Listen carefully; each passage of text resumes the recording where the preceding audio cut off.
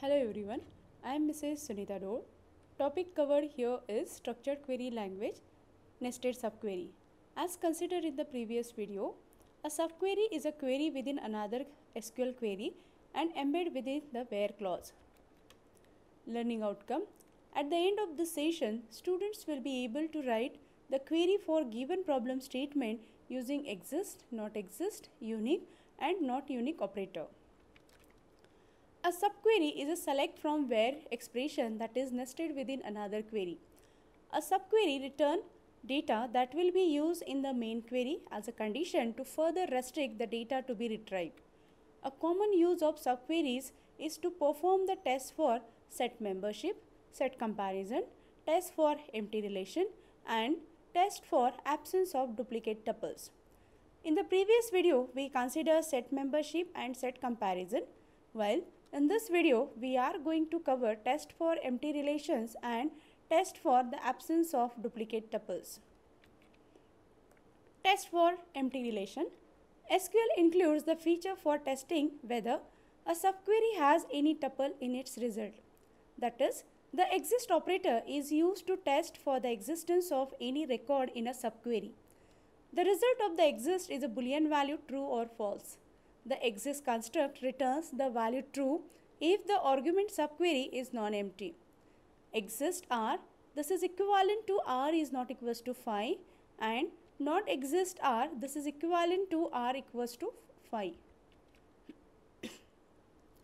Syntax for test for the empty relation is select column name from table name where exist or not exist in bracket subquery, that is select column name from table name where condition.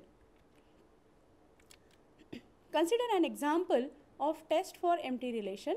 Find all customers who have both an account and a loan at the bank. So relation required are borrower and depositor as shown below. As we have to find all the customers who have both an account and a loan at the bank, so for this example, we require all the customer names which are common in both the relation. In relation borrower, first tuple contains the customer name Adams. So we check the depositor relation for this name. Now this name is not there in the depositor relation. So now consider the second tuple from the borrower relation having the customer name Curry. And we check the depositor relation for this name. This name Curry is not there in the depositor relation. So now we consider the third tuple from the relation borrower having customer name Hayes, and we check the depositor relation for this name. Now this name is in both relation, so this name will be in the result. In this way, we check both the relation and find all the customer names which are common in both relation. So the customer names shown in the blue box will be in the result which are common in both relation. Query for this example can be written as select customer name from borrower where exist in brackets subquery select star from depositor where depositor.customer name is equal to borrower.customer name. Consider second example, find all the customers who have a loan but not an account at the bank. Relation required borrower and depositor. As we have to find all the customers who have a loan but not an account at the bank, so we are going to consider those customer names that are in the relation borrower but not in the relation depositor. Such customer names are Adams, Curry and Williams. These names are not in the relation depositor. Hence, the result contains these three names, that is Adams, Curry and Williams. So query using the operator not exist can be written as select customer name from borrower where not exist in bracket subquery select star from depositor where depositor.customer name is equal to borrower.customer name. Till now we consider the topic, that is test for empty relation using exist and not exist. Now pause this video and reflect on this question for a minute or 2 minutes and write your response. Once you return the answer to these questions, then you can restart playing this video. What is the output of the following query for the given relation depositor and the borrower? I hope all of you have completed this activity. The question is, what is the output of the following query for the relations depositor and the borrower? And the query given for these two relations is select customer name from the borrower where exist in brackets select star from depositor where depositor.customer name is equal to borrower.customer name. Here the SQL query indicate the name of customer having both loan as well as account at the bank. Since all customer names that are in the relation borrower are also there in the relation depositor, hence the result contains 4 tuples, that is Hayes, Jones and 2 tuples for Smith. Second query is select customer name from borrower where not exist, select star from depositor where depositor.customer name is equal to borrower.customer name. This query indicates the name of customers having loan but not an account at the bank. All the customer names that are in the borrower relation are also in the relation depositor. Hence, the result does not contain any customer name. Test for the absence of the duplicate tuples. The unique construct tests whether a subquery has any duplicate tuples in its result. It returns a Boolean value indicating the presence or the absence of the duplicate tuple.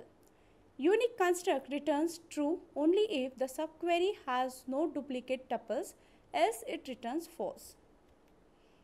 Syntax for the test for absence of duplicate tuples using unique operator is select table1 dot column name from table 1 where unique or not unique in bracket select table2 dot column name from table 2 where table1 dot column name is equal to table2 dot column name. Syntax for test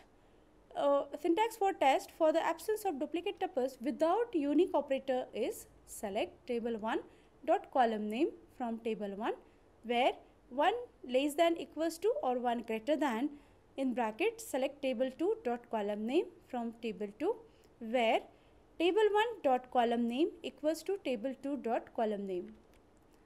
Consider an example for test for the absence of duplicate tuples. Find all the customers who have at most one account at the Perirage branch. So the relation required are depositor and account. Common attribute between both the relation is account number. So this common attribute is used to combine these two relations while writing the query.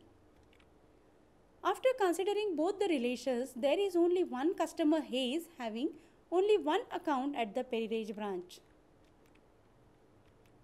Hence, the result contains only one customer named Hayes. Query using test for absence of duplicate tuples using unique is written as select t.customer name from depositor as t where unique in bracket the subquery is select r.customer name from account comma depositor as r where t.customer name equals to r.customer name and r.account number equals to account.account number and account.branch name is equal to Perirage. And the query using 1 less than equals to for the same example is given below, that is select t.customer name from depositor as t where 1 is less than equals to in bracket subquery select r.customer name from account comma depositor as r where t.customer name is equal to r.customer name and r.account number is equal to account.account number and account.branch name is equal to Perirage. Here simply we have to write less than equals to instead of the operator unique as in the query of the previous example. Now consider the second example using not exist. Find all the customers who have at least 2 accounts at the Perirage branch. So obviously the relation required are account and the depositor. So the common attribute is account number. After considering both the relation, there is no customer who have at least 2 accounts at the Perirage branch. Hence, the result does not contain any customer name. So we can write the query for this example as select T dot customer name from depositor as T, where not unique in bracket subquery select R dot customer name from account comma depositor as R, where T dot customer name is equal to R dot customer name and R dot account number is equal to account dot account number and account dot branch name is equal to perirage. Till now we consider the topic test for the absence of duplicate tuples using the unique and not unique. Now pause this video and reflect on this question for a minute or 2 minutes and write your response. Once you return the answer to this question, then you can restart playing this video. The question is, what is the output of the following query for the given relation instructor? I hope all of you have completed this activity. So the question is, what is the output of the following query for the given relation instructor? And the query is select I dot instructor underscore ID comma I dot instructor underscore name from the instructor as I, where unique in bracket the subquery select inst dot instructor underscore ID from instructor as inst, where I dot instructor underscore ID is equal to inst dot instructor underscore ID and inst dot year is equal to 2019. Here the query indicates the name of all the instructor that taught at most one course in the year 2019. There are two such instructor, Hayes and Jones, having the ID 1 and 2. Instructor Smith also taught the course in 2019, but the Smith taught two courses, hence this instructor name will not be there in the result. Hence the result contains these two instructor name Hayes and the Jones. These are some references. Thank you.